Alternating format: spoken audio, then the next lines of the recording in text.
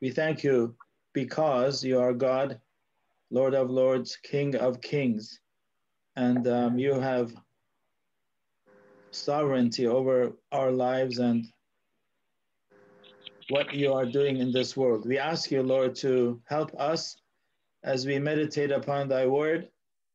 Take our hearts and minds and eyes and ears and rule over our lives so we can meet you as you have been described and revealed in us and to us through thy scripture. We pray in the name of Jesus. Amen. Amen. So as we come to the scriptures tonight, we would like to open our Bibles to Matthew, Gospel of Matthew, chapter 11.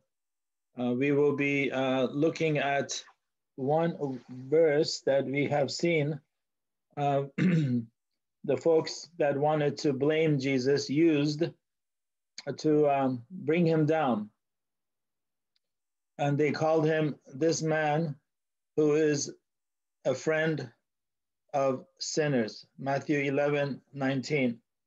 Jesus was called a friend of sinners. They used this phrase to ridicule him. They used this phrase to bring shame to him. They used this phrase to bring him down in front of his friends and his countrymen.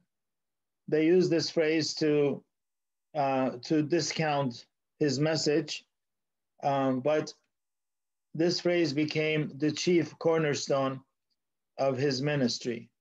He became a friend of you and I, a sinner, and this is the ministry of our Lord Jesus Christ, who has come down and has become our friend. So the phrase that people use to shame him has become his chief ministry. This is the name they gave him to reproach him, to bring ridicule to him. And this is the name which portrayed his very essence, his very glory, his very mission. Jesus Christ is friend of sinners. As we spoke last time, there are 6 reasons why I believe Jesus Christ is the friend of sinners. 6 reasons. He is a friend of sinners of 6 reasons. The first reason we find is in Gospel of Matthew. As we look at his proof for loving us sinners, the first proof that he loved sinners was by his incarnation. And we looked at it last time. We're talking about real sinners now. As you look at the genealogy of the Lord Jesus Christ, when he left heaven and he became a man, and as we look at it, every one of the folks in his lineage, we started from Matthew chapter 1, and we went through it one by one on his family tree. We looked at David. We looked at how he was a sinner. In verse 3, a woman called Tamar, where she was the great grandmother of our Lord, a prostitute. We looked then in verse 5 of Matthew 1 at Salmon, who begot Boaz of Rahab. Who was Rahab? Rahab was also a prostitute. And as you look at it, Jesus Christ became and proved that he loves us and proved that he has become your friend and my friend. Number 1 was he was incarnated, although didn't have any sin because his father was not Joseph. His father was the Heavenly Father. So he didn't have the bruise and the sin of his earthly family on him. But he loved sinners. He came down here and identified himself with us. He made himself of no reputation. He clothed himself in the likeness of sinful flesh.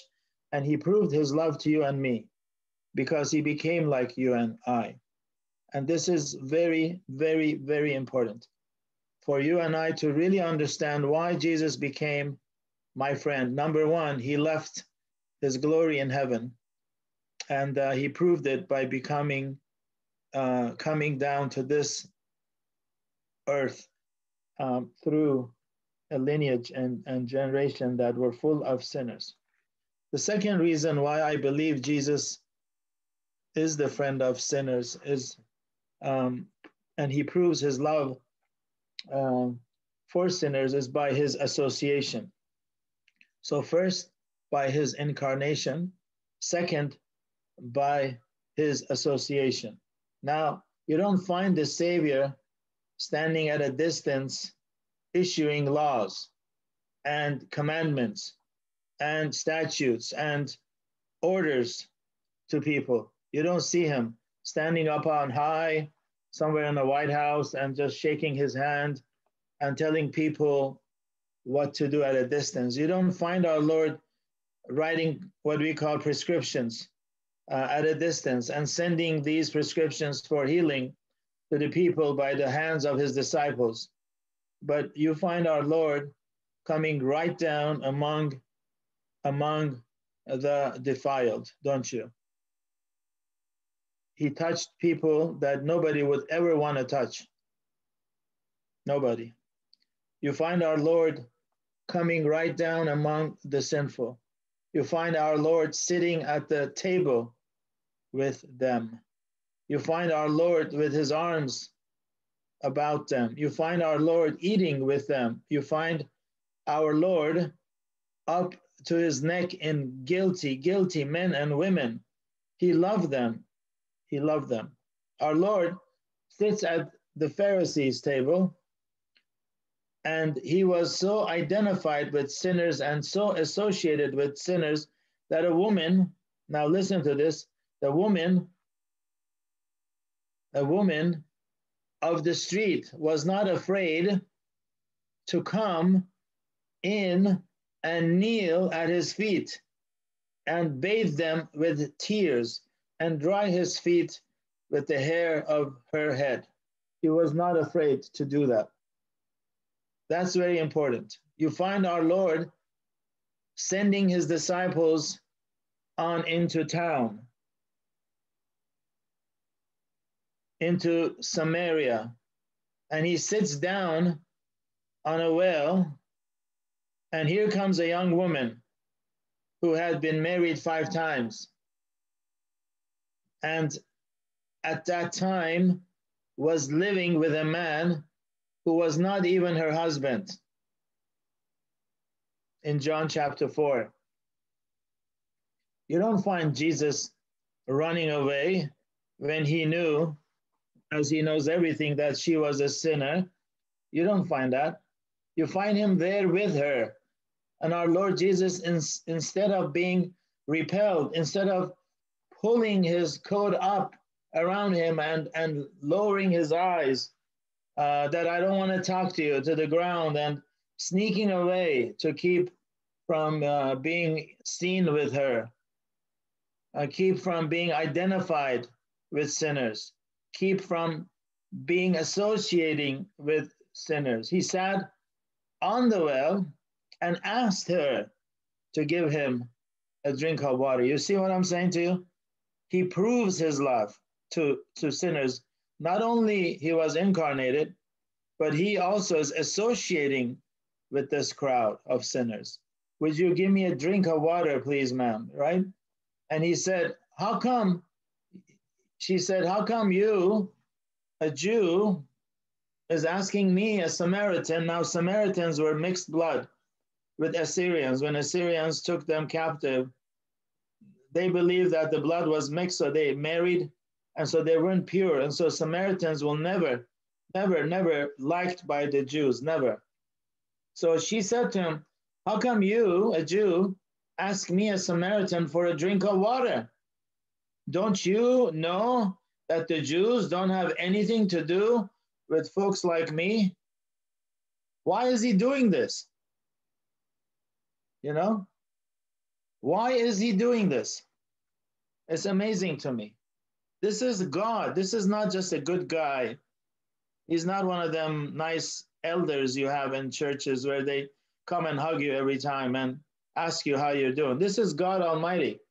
And our Lord said, if you knew who it is that is asking you for a drink of water, you would ask me, and I would give you the water of life. The discussion changes. Our Lord loves sinners. He gives sinners hope. He wants to give her the water of life. He called, you remember Zacchaeus, the little dude? Zacchaeus, a tax collector in Luke chapter 19. He calls to Zacchaeus, and Zacchaeus, who made his living cheating the Jews, right? Zacchaeus, who sat down to figure out a man's tax and put in a 40% deal for himself. Zacchaeus, who preyed on the poor. He didn't go after the rich. He didn't go after the Romans. He went after the poor Israelis, the Jews. Zacchaeus, who climbed up on the tree out of curiosity to see the Lord. And we find our Savior not ignoring him, not passing by him. We find our Savior stopping under the tree and calling out, Zacchaeus, you must come down. You come down, Mr. Zacchaeus. And this shocked the whole religious system. The whole system. I am going to have dinner with you tonight, Zacchaeus. I must. Not that, hey, could you please go ask your wife, and if it's okay, we will come with our disciples, around 8 p.m. And maybe if you don't have room, we'll just excuse 10 of them, and it's only going to be me and John and Peter, It's okay. No. Jesus says, I must. We are coming. Doesn't he know who this man is? He knows who this man is very well. That's the kind of folks he came to save. It is in that very chapter that Christ said in Luke 19:10, what did he say? The famous verse, the Son of Man is come to seek and to save who? To seek and to save the good people, to seek and to save the righteous, to seek and to save the Israelis or the Assyrians. Who did he come to save? The white, the black, the orange, the yellow. Who did he come to save? The Son of Man has come to seek and to save that which is lost. The lost. He came to save the lost. Our Lord didn't come to call the preachers. Our Lord didn't come to call the priest. Our Lord didn't come to call the Pharisee. Our Lord didn't come to call the righteous. He came to call sinners to repentance. It's very important. He proves his love to his sinners, not only because he was incarnated, but he was also associating with sinners. Who do we associate with? Yesterday, there was a man that came to our work, and he was a homeless person. And as soon as he entered the lobby, the whole place was full of smell of alcohol and of other smells.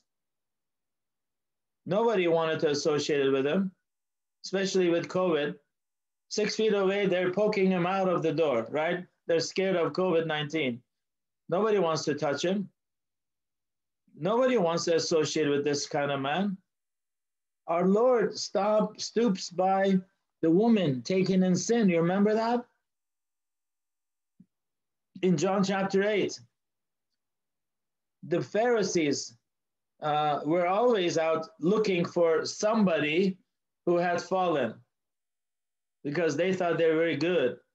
They're going to find somebody worse than them, somebody to exercise their discipline upon. We're good. We need to find somebody to kind of discipline and make an example to other people. And finally, they found one at the very act, and they brought her, and Jesus Christ was standing there, and they threw her on the ground. And they said, this woman was taken in the very act of adultery. They walked in. There wasn't no cameras or no spyware or malware or this ware and that ware. They just walked in and they caught her. They didn't bring the man. They brought the woman. Moses' law says, stone her. What do you say? John chapter 8. Remember? You know the story.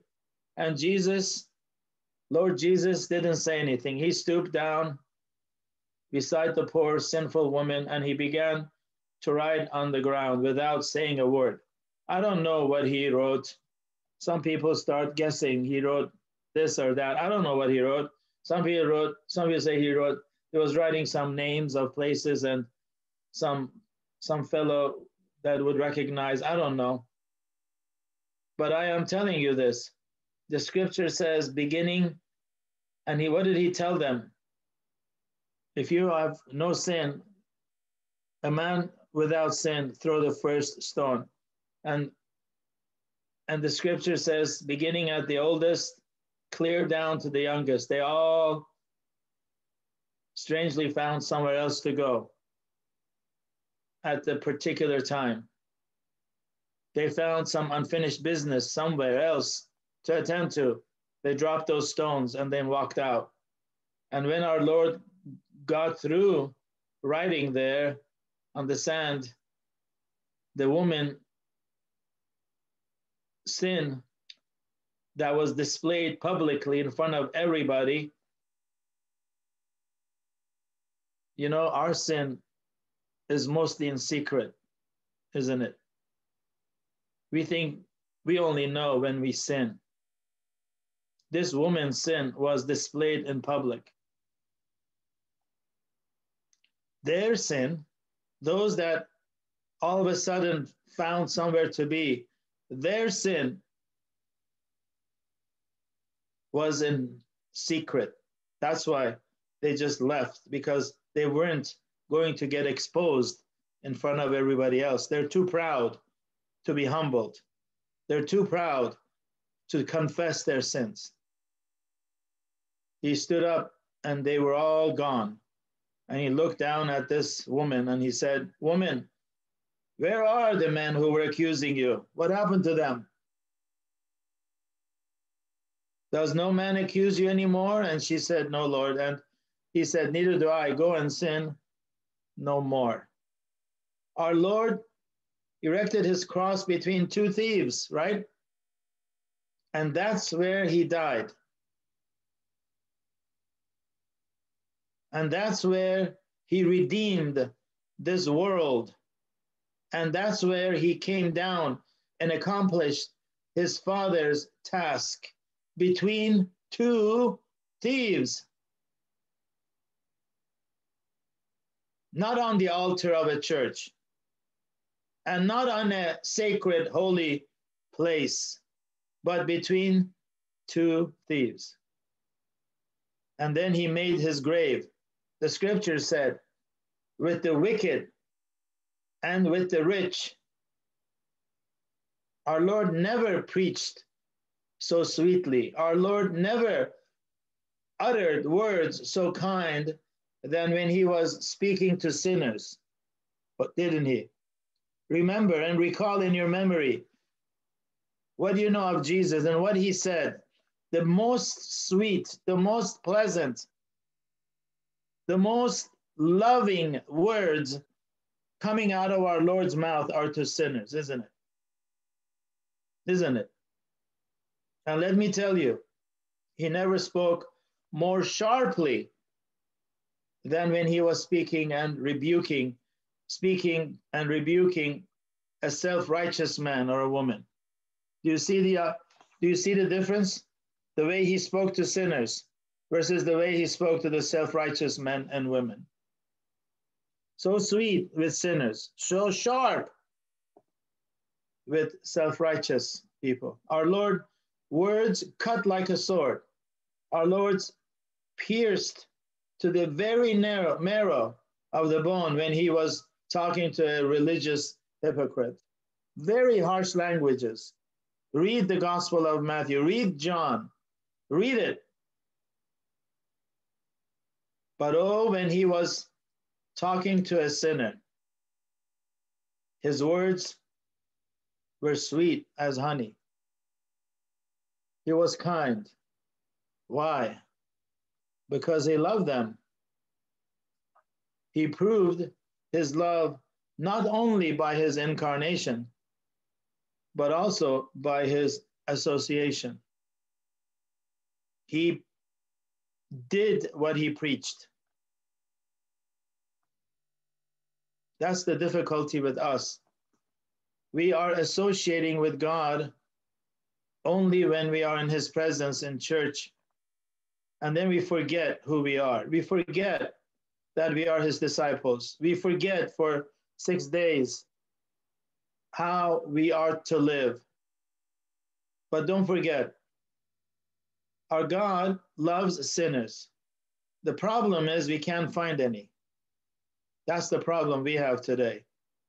I'm having a hard time finding sinners. I ask people, they don't think they're sinners. So I go around. Even that homeless guy yesterday, I asked him. He didn't want sin. He didn't want to talk about that. He just wanted alcohol. Now, the third reason I believe that our Lord proved his love for sinners is by his sermons. And I look at his sermons, and I studied those sermons. And some of them we have reviewed here together. So I'm not going to take time on them, developing them. But listen to him as he tells the story, 3 stories in Luke chapter 15.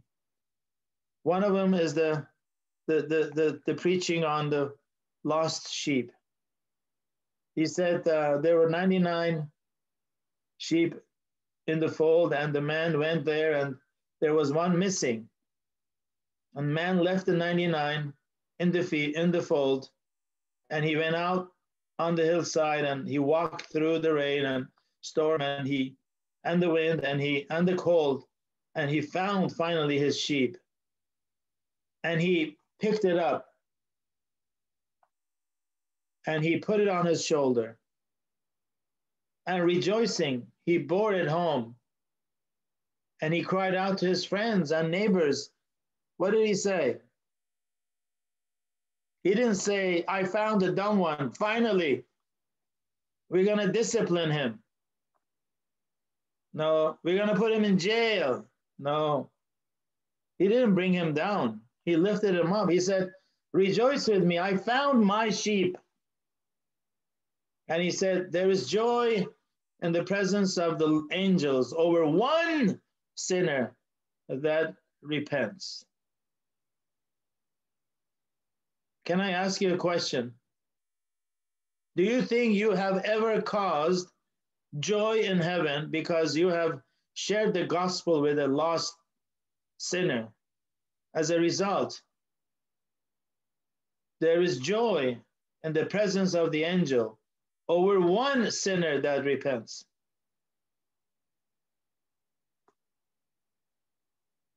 Have we? Do we dare in this world where they forbid us to go to church, forbid us to worship, forbid us to sing and to praise? Do we dare talk about Jesus? Oh, the issues that we are facing today. But the scripture is very clear. He found the sheep, he put it on his shoulder, he brought him home, and he told his neighbors, rejoice with me because I have found my sheep. My sheep hear my voice. My sheep follow me. And there is joy in the presence of the angels when one sinner repents. Right after that, he tells the second sermon. It's a message about a woman who lost a coin, and she swept the house. Back then, they didn't have vacuum cleaners. So she swept the house, and she got a light, no solar powered, probably a candle. She got a light, and she looked down, and finally she found that coin, and she put it with the rest of them, and she called in her neighbors and says, I have found my coin. that was lost, rejoice with me.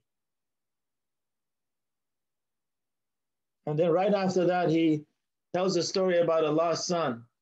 And he said the boy came to himself after he left his daddy down in the rail of the pig pens eating the husks.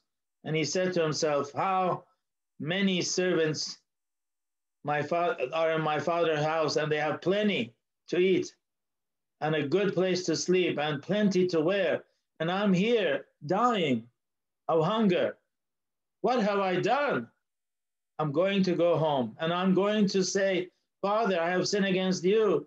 I have sinned against heaven in thy sight, and I am not worthy. I'm not coming to be your son. I'm not worthy to be called your son. Just make me one of them hired servants. That's plenty for me. And when the father saw him coming a long way off, you remember this, right? He ran with open arms and greeted him. And he called the neighbors and friends, and he said, kill the fattened calf. My son was lost, and now he is found. And Christ said, there is joy in the presence of angels over one sinner that comes to repentance. You see his sermons? It's all about loving sinners. It's all about the lost. Matthew 11:28, come unto me, all ye what? Who? Come unto me, who? All of you rich folks that don't need me, all the folks that think they're good enough that I need to logically explain to them. No. Come unto me, all you that labor and are heavy laden, and I will give you what? Money? Love? No, I will give you rest. Come unto me. If you're not heavy laden, and if you're not in labor, if you're not humbled, you will never come unto him. If you're like a son sitting at the home, eating and drinking and not caring, and you haven't been lost, you will never be found. Never. If you want to be found, my friend, you got to get lost first. Come unto me, all ye that labor and are heavy laden, and I will give you rest. In John 7:73, the last day of the feast, he stood on Solomon's porch and watched these people going away from all of these religious ceremonies. They came just because of that ceremony. They all leaving empty. They're just checking the box like we do when we go to church. Check the box. And he's standing there on Solomon's porch, watching all of these people going away from their religious ceremonies empty.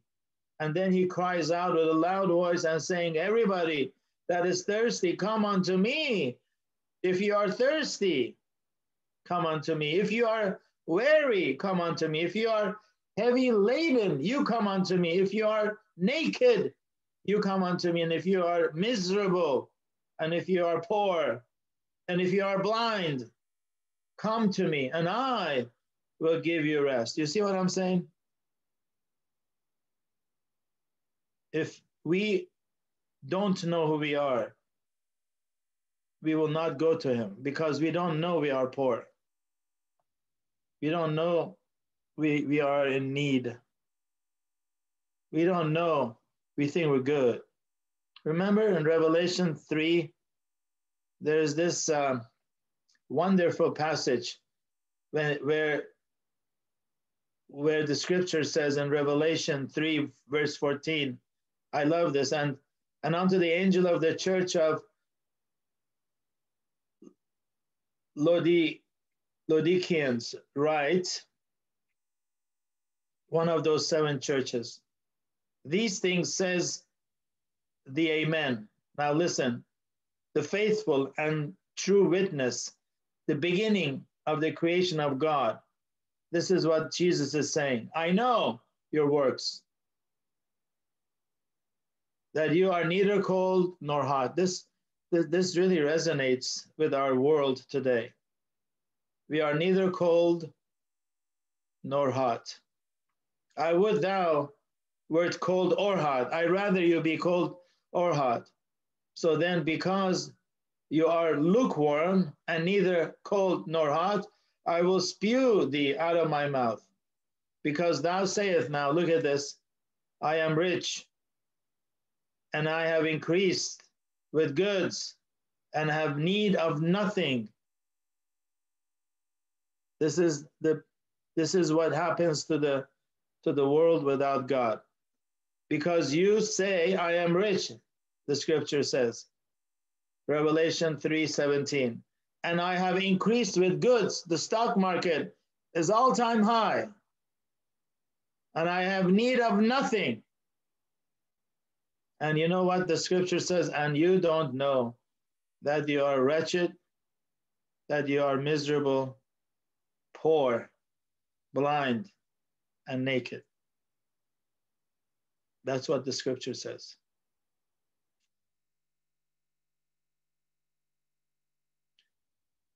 It is a very powerful message for us, although very simple, but very powerful to know that our Lord Jesus Christ is a friend of sinners, number one, because he proved his love for sinners by his incarnation. Second, by his association.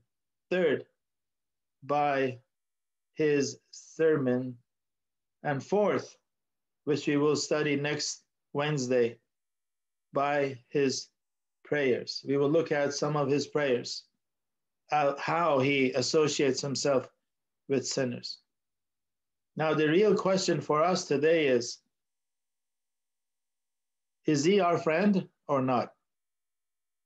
Now, I'm not saying, do you know how to go to him in prayer? Because we are created that way. If you are ever brought up in a Christian family, the first thing that you do when something bad happens is you get on your knees, because your grandmother used to, and your mom and your dad. That's not what I'm asking you.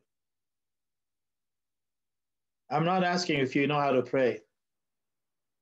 I'm asking you if he is your friend. I'm not asking you if you know how to dial 1-800-Jesus when you need him.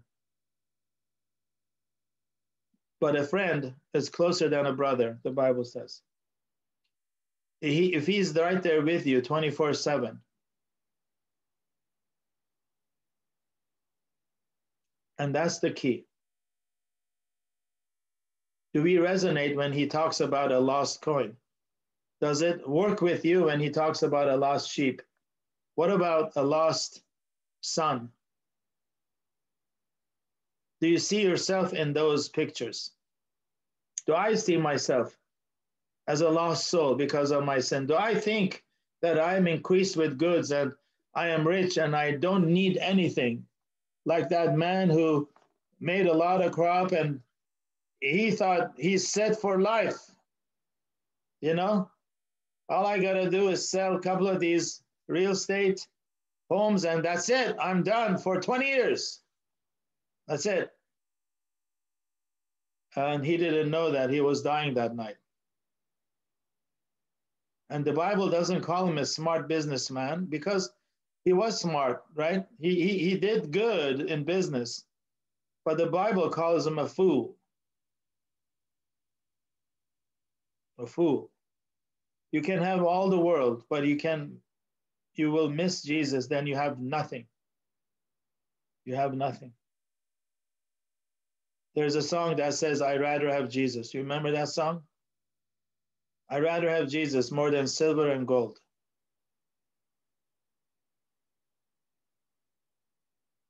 As we look at this, I want you to really think about it. If we are heavy laden, the scripture says, come unto me. Jesus says, and I will give you rest. Shall we pray? Oh, Heavenly Father, we come into thy presence again. We know that we are in need of you because we are sinners.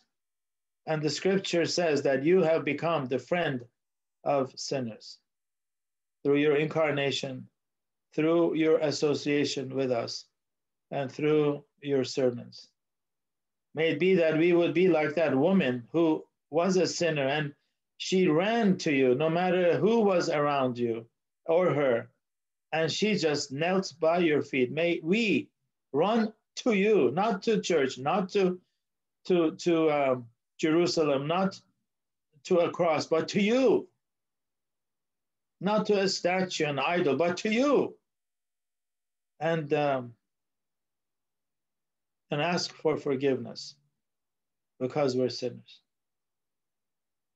Heavenly Father, as we approach the day of your birth upon this world, may we recognize more than ever that we need you, and this community needs you, and our world needs you. Our country, our rulers, presidents need you. May you bless them and give them guidance and put your fear in our hearts and their hearts. We pray in the name of Jesus. Amen.